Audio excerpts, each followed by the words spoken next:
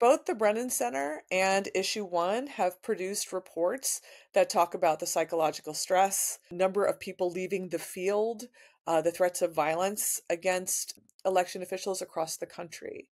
And I think it can't be underestimated. I mean, like, there's just the threats of violence aside, which is already horrifying, particularly when you're trying to think about a functioning and healthy democracy. To think about having your integrity attacked every single day as you're trying to do your job must be completely overwhelming. And I can't imagine how you show up with that kind of energy, that kind of faith in yourself, and the ability to carry your staff, to carry the folks who are working the polls, for example, to really carry all that weight